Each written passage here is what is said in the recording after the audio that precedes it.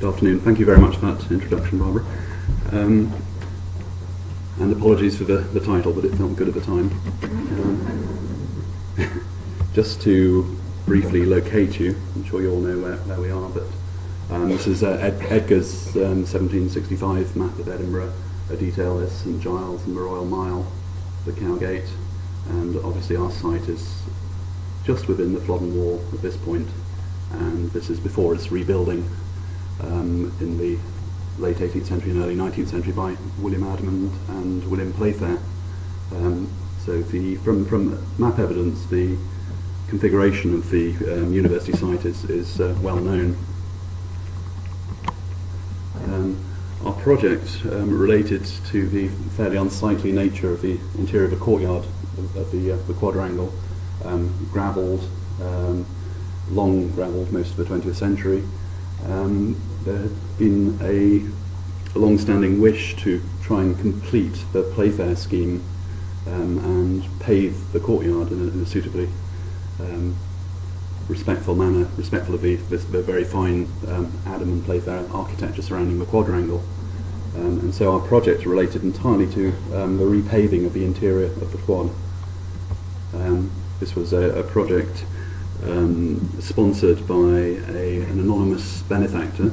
I still don't know who he or she may be, and a scheme carried out by Simpson Brown Architects for the university.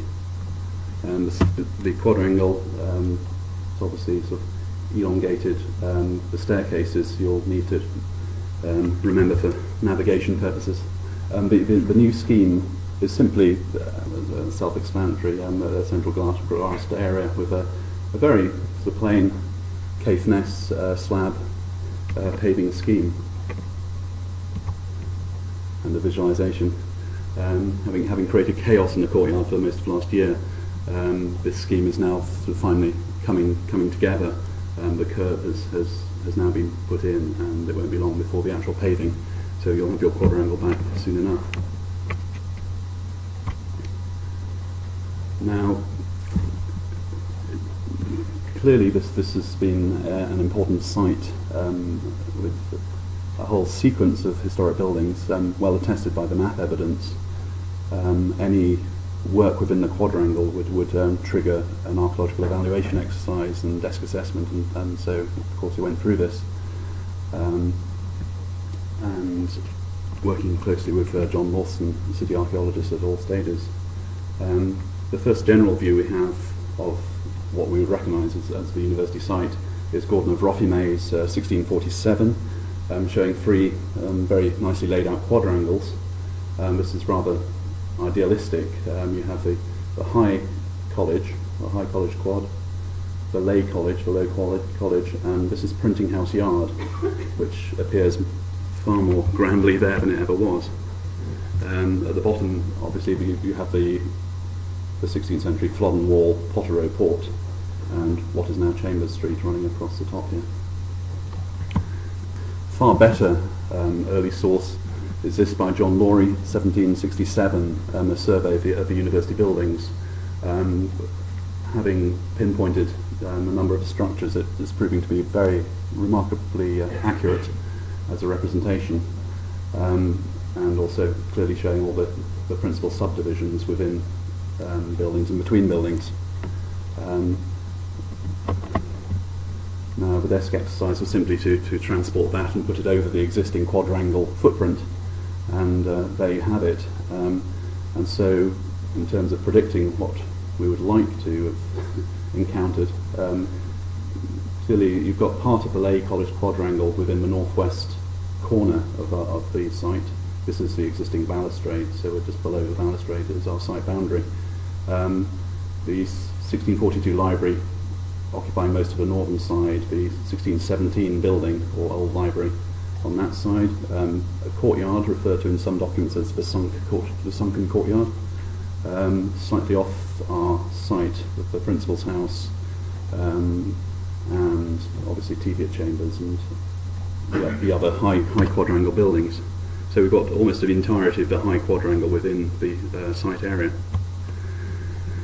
The origins of the site It lay outside the medieval city wall, but became enclosed by the later medieval, the Flodden Wall, from the beginning of the 16th century onwards.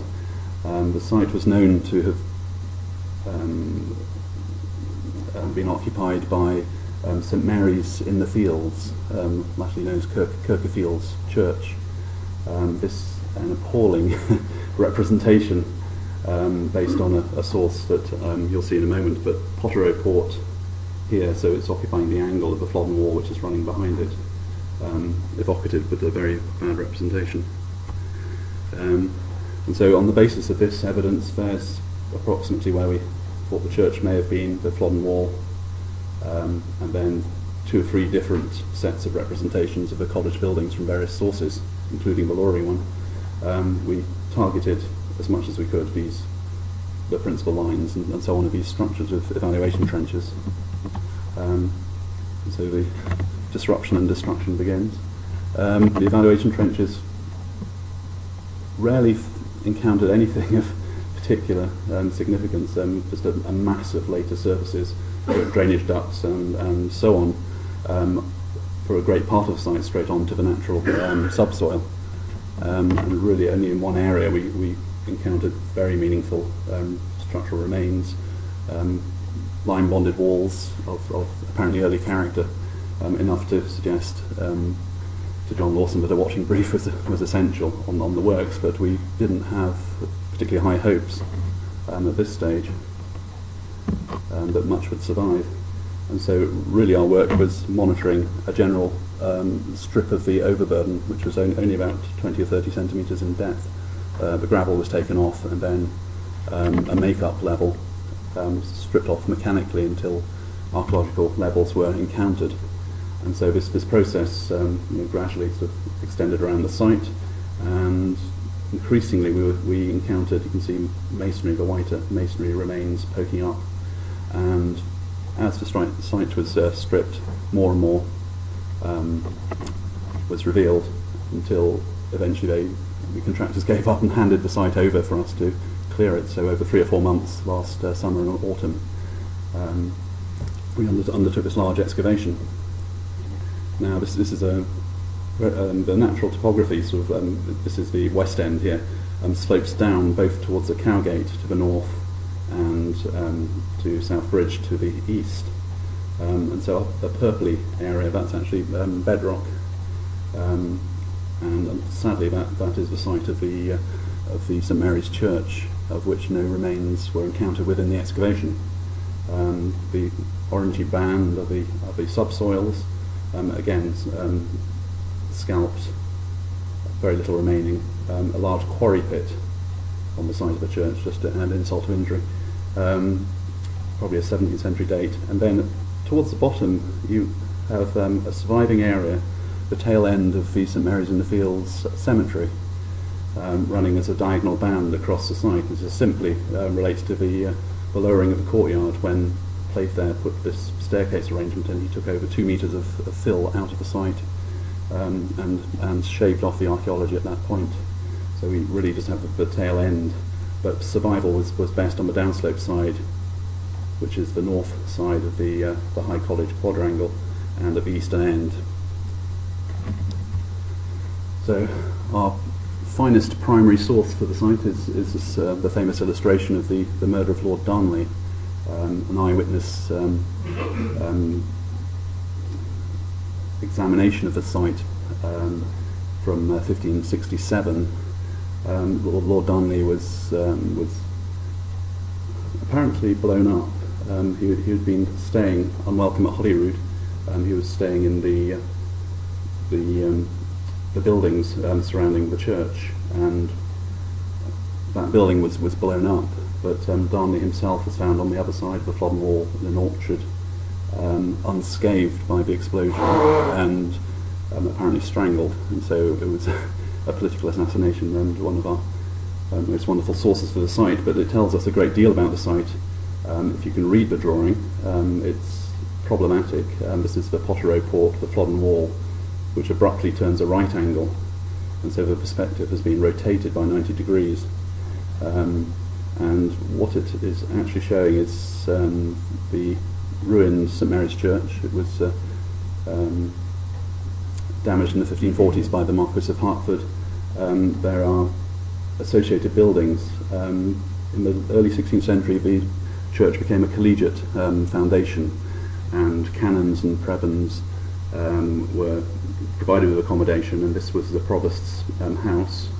A whole complex and infirmary is known, and associated buildings around the churchyard and graveyard. A wonderful view is an eyewitness account to actual burial within our cemetery, which I don't know if that's a unique, from that period, a unique thing. Very clearly shrouded burials. So we have this collegiate complex that underlies the later university. This is an early 20th century de-stretching of that drawing, so that's correctly oriented. Of interest are this boundary down here, which archaeologically may be what we found a trackway, a roadway. So the cemetery itself, where burials weren't shaved off, they were only 20 centimetres or so below the gravel that people have been walking over for decades. Remarkable that they should survive so well. A typical suburban cemetery, much intercutting, a whole range of ages and sexes, nothing to do with the prebends or canons. It's an urban population. Much sort of intercutting and then reinterment of charnel. Preservation generally good. One or two. There's a lot on this. I'm whizzing through this, so my apologies. This is a triple burial, where adult male and adult female holding hands with a 6-year-old individual laid on top, all certainly within the same cut. And grave goods. Well, a number of the graves, 3 or 4 of the graves, produced evidence of these small copper alloy rings, generally in the torso area. And at the moment, we're not absolutely sure what they are, but they may be fastenings for shroud, for the shroud burials, and quite a number of shroud pins as well. And again, a detail of that view. Some dating evidence from the graves. A James IV so-called cross-regal penny, 1460s to 80s. And there's just very briefly the cemetery population. There was very good, in some areas, very good intercutting, very distinct alignments appearing as well, enough to try and propose four phases of burial.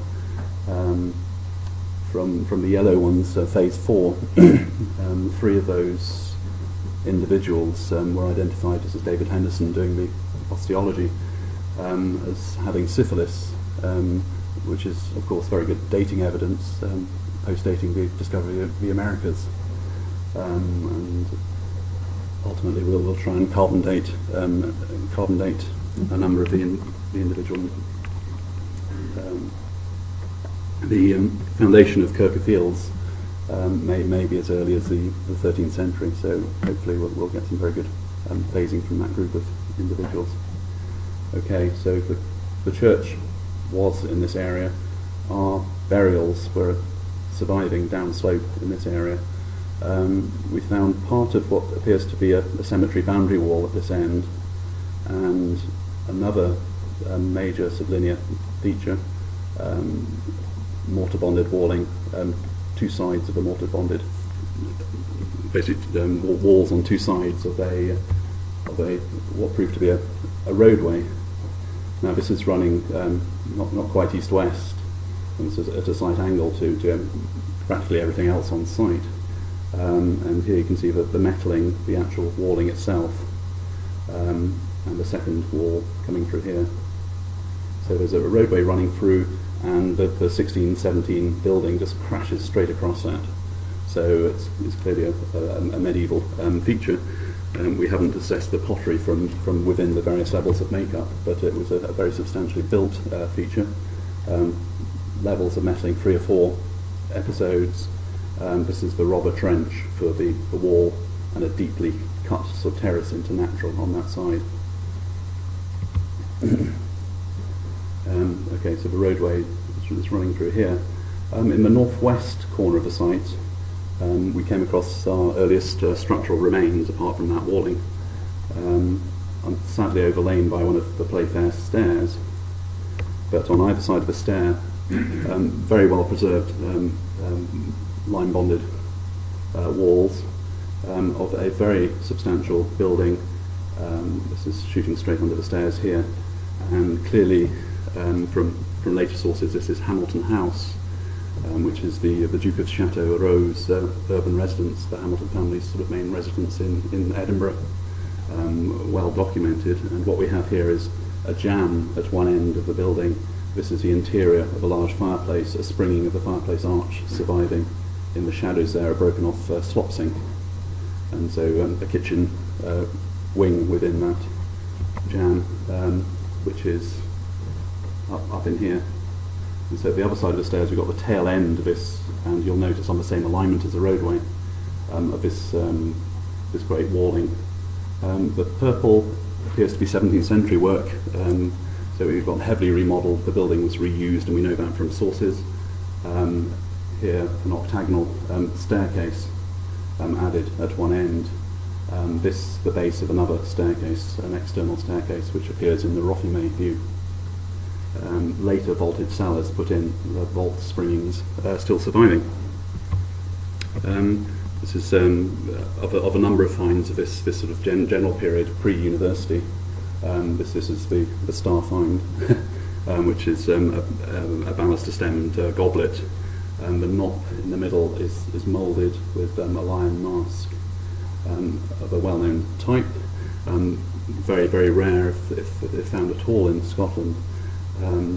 It's a facon de Venise type, which just means a fashion of Venice, but was probably made in Antwerp or Northern Europe somewhere, and of a very high status, and clearly this was found ex situ in demolition deposits, so it doesn't have a good context, but it does signify some status of occupation on the site. The college was, the ground for the college was seeded in 1582, and the first university buildings were being erected in the following year. Hamilton House, which is here, was incorporated, as were some of the surviving collegiate buildings, including the principal's house, which is in this area here. And again, the lorry plan showing the very piecemeal evolution. The buildings are very different in character, and as with all sort of academic institutions, the funding was an issue, and they could build as they had the time and money. This is just one view of the south-east corner of the quadrant, the Teviot Chambers building, the relocated Potterrow Court in the Flodden Wall, and then that's the principal's house, the university principal's house, in a view by sign of 1817, just before its demolition. Sadly, that lay just out with our site. And Andrew Fraser's very good book, The Building of Old College, goes into the history of the earlier buildings in some depth. Playfair took stones from some of the buildings as they were being demolished. This is from the big 1617 range, wonderfully starting Sonatus Populus K Edinburghensis, etc. And the actual date stone for the 1617 building. So here we are in the very northwest quadrant. You have the wall of Hamilton House running out, and this is the base of a turnpike stair, a stone-built entrance cobbling in the courtyard. So there you go again, there's the stair. And then this is the Lay College Court, with some of its cobbling still in situ, the setts, these are wind setts, and the remains of a staircase, and this is the staircase that goes between the High College Court and the Lay College Court. Very scant surviving remains, but just enough to demonstrate its position. And then the boundary wall between the two courts, so there was quite a level drop on either side. And again, that's the staircase, and that's the little boundary wall, and the turnpike stair tower, just there. So corresponding very well with what we know of the site. Along the north and northeast parts of the site, you have the 1642 library.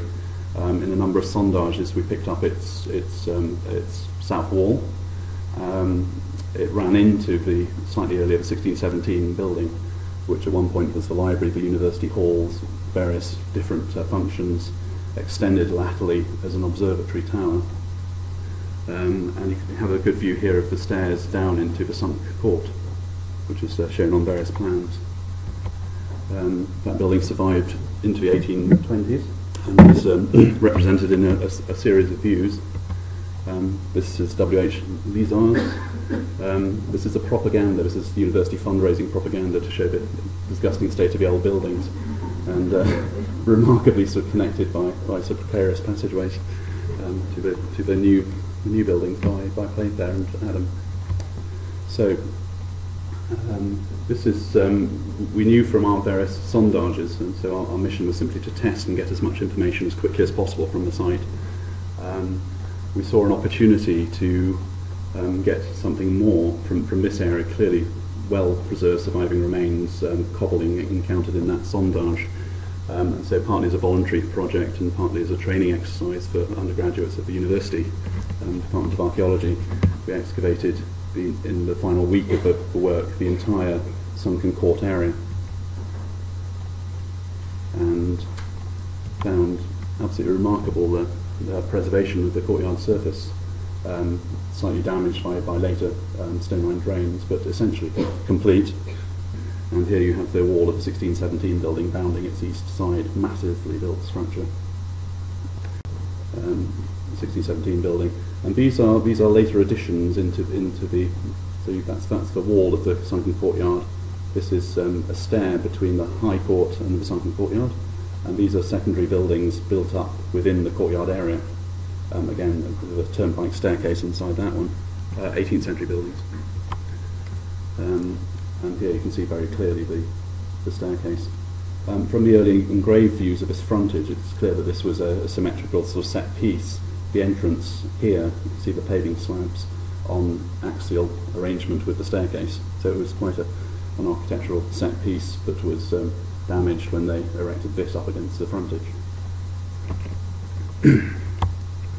And in plan, so the purple is the 17th century walling surviving. And we just caught the very edge. This relates to the Laurie plan very well, but the high trance, this was the passageway between the High College and the printing house yard, which is somewhere behind the curtain, which we didn't see out with our site. And really that's sort of us towards the end of the excavation overall. Little word about this is Adam's original proposal for Old College. A two-courted arrangement, the entrance as existing from the east. This was never fully realised, obviously, but parts of the complex, were completed by Adam in yellow, and he sort of leapfrogged behind the surviving buildings, which were still in use while these were being built. And latterly, a chemistry block was built here. This is behind the library building. When we came to excavate, this is the junction with Hamilton House, just behind there in that trench we saw earlier. On the floor of the library, we came down upon, this is our quick snap of our finds tray at that moment, a whole series of rather worrying looking materials, at which point we stopped the excavation, put on the gloves and recovered some of these, and sent to the university laboratories, and they came up with a whole series of different identifications, including cobalt compounds, arsenic, and various mercury compounds as well. Absolutely lethal combination, a major health and safety issue, and thankfully for us we were able to just backfill at that point, but having recovered this sample. And as you can also see, there are some ceramic vessels and bits of glass apparatus cleaned up. These are some of them, a number with residues of those materials on them, clearly scientific apparatus. The 1642 library was demolished in the mid-1820s, and so these are the contents of the lower level of the cellar at that point in time. One of the fragments, this is thanks to George Haggerty, a retort. We had fragments of this, we didn't actually find this, but fragments of this, of a particular type of ceramic being patented or being pioneered by Wedgwood and supplied to a very small number of scientists at the end of the 18th century. So a very interesting group. The glassware, looking more 18th century than early 19th century, but the initial look at the documents suggests that this was the storeroom for the chemistry laboratory that had been run by Joseph Black, just on the other side of the printing house courtyard, immediately adjacent to this cellar, which was accessed at that level from the north. And there he is himself. And if so, it's a fairly remarkable discovery, one of the great names of Enlightenment science. I think it's fairly clear these are likely to be his materials. I mean, it's very specifically documented. So one particular discovery. This is Playfair's scheme from the 1820s, 1810 to 1820, and this is more or less as it was realised. I'm nearly finished. You're pleased to hear. The early Ordnance Survey map shows what's significant here is the arrangement of stairs. There are far more staircases than there are now, the corner stairs having been removed in the 1950s, and photographs survive of these. Must have been a very cluttered courtyard at that stage, and within the angles of each corner, the footings of these same stairs. Fairly well preserved, and a great network of stone-lined drains of the Adam period and the Playfair period, so there's a whole study of drainage technology in this site as well. Finishing up, this is the palimpsest of the various phases and episodes of work, a very complex picture, fairly recently disentangled, we think. There's a great deal of post-ex work to do on the finds, on particularly the historical records. So we're ahead of ourselves, and that much of this is very, very well documented in the university archives. So we should be able to name the professor and the benefactor for each element of the complex as it evolved, and its function, and so on. So it's a wonderful story, a great privilege to work on the site. And Edinburgh University have gone out of their way to facilitate this. So it's a dream project in many ways. Not always dream weather, not always dream press coverage. So the exact site where Darnley was murdered. Thankfully, we didn't quite get to this area, the anatomy theatre of Burke and Hare fame. The press would have had a complete field day. Thank you very much.